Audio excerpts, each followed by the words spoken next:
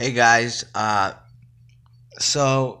mean, moving past, um, hey, yeah, I'm 30 and I'm doing a vlog, and I don't know why I'm doing these vlogs, but I'm doing them.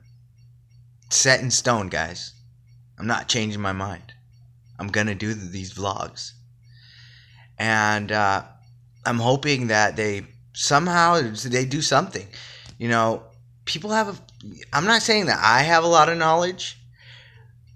But I'm saying that I have a unique perspective, you know, and everybody has a unique perspective.